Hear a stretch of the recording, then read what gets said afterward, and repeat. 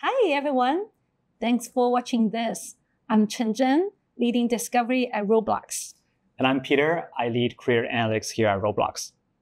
And today, we're very excited to walk you through thumbnail personalization. And here is a quick glance of our today's agenda. First, I will cover the motivation behind the thumbnail personalization, how it works, as well as some early results. And then Peter will walk you through the feature and share best practices. All right, now let's dive into it. You may ask, why do we do thumbnail personalization? Well, the motivation behind this is really twofold.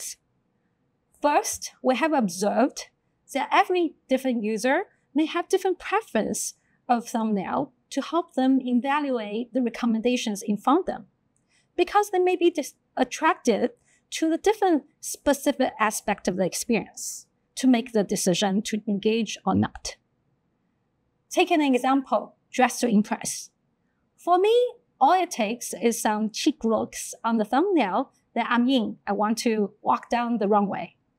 But for my colleagues, they may need to see some beach looks, or for some of them, maybe they want something very classic with a camellia. And then second reason why we think this is very important to personalize is to empower you, our creators, with more agency and tooling so that you can grow your user base and playtime by attracting different types of user with the different aspects of your experiences. Now, with that, how does this algorithm work?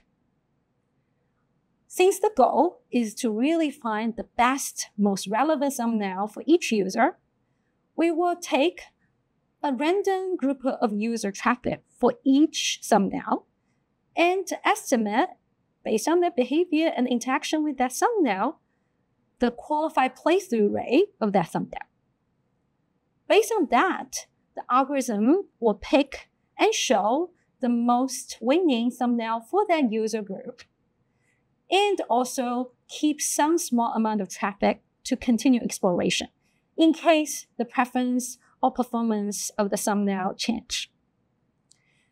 And then the whole algorithm is being updated hourly so that we can adapt to changing user preference and platform trends.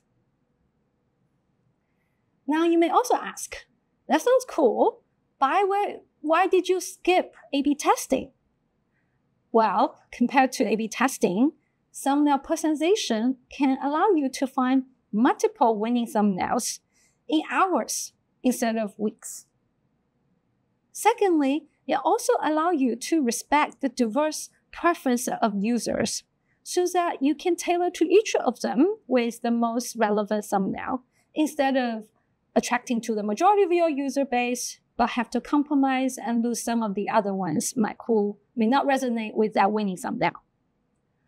Last but not least, testing is a one-time deal, but thumbnail personalization can allow you to automatically adapt to changing user preferences and platform trends. Of course, all of the above is our insights, observation, and hypothesis, but we do put them into test. And I'm excited to share, through our early tests, we're actually seeing very exciting, encouraging results overall. On average, those experiences that participate in those tests actually saw 8.5% qualified playthrough lift, with some of them even seeing 50% lift in qualified playthrough rate. We also put this feature into the hands of few creators of all sizes to test it out. And they all told us very excited to see the qualified playthrough rate lifts.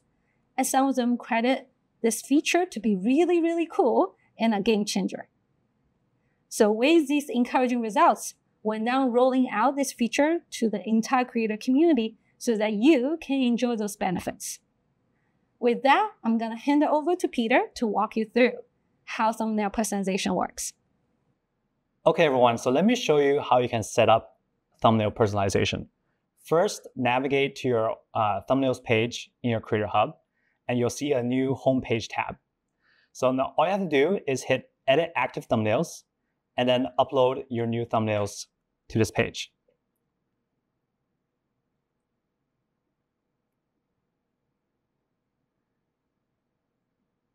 Okay, so now I see my new thumbnails on this page.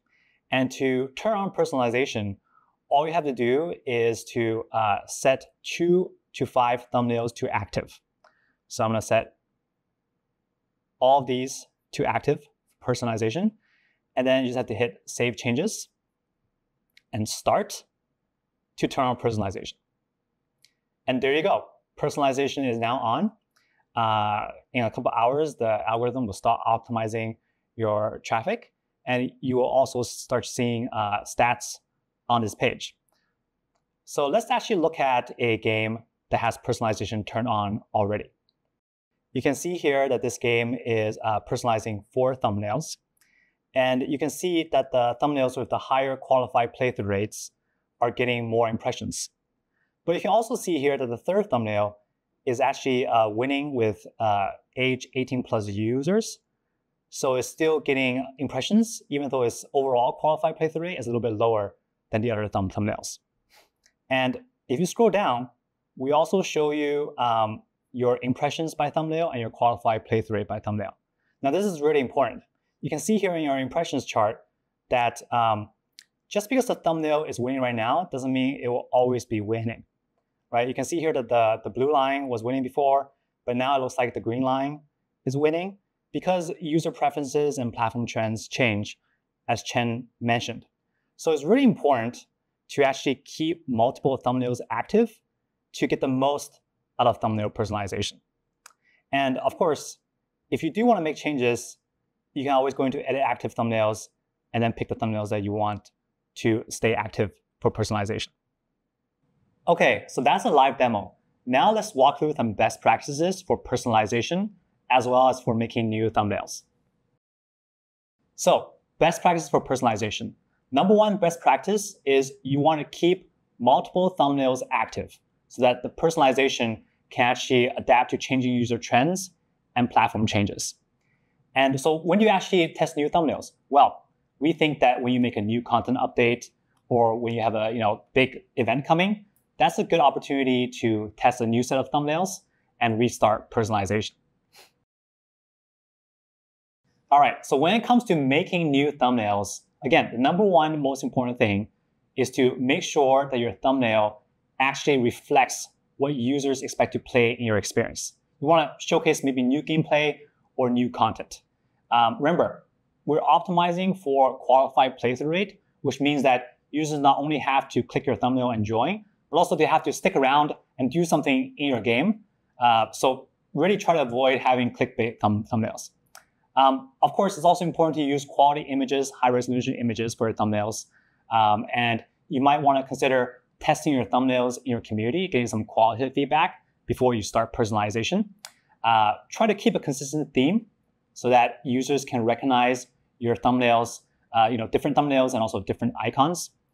And finally, last but not least, be open to testing and experimenting.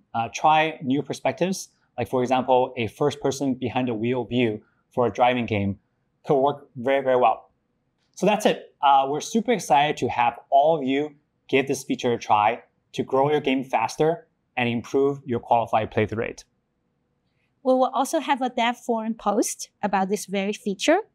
Please read it and give us feedback. We're very committed to continue improving our discovery products to connect every user on Roblox with the best creation and community for them, and also to connect every creation with the most relevant audience.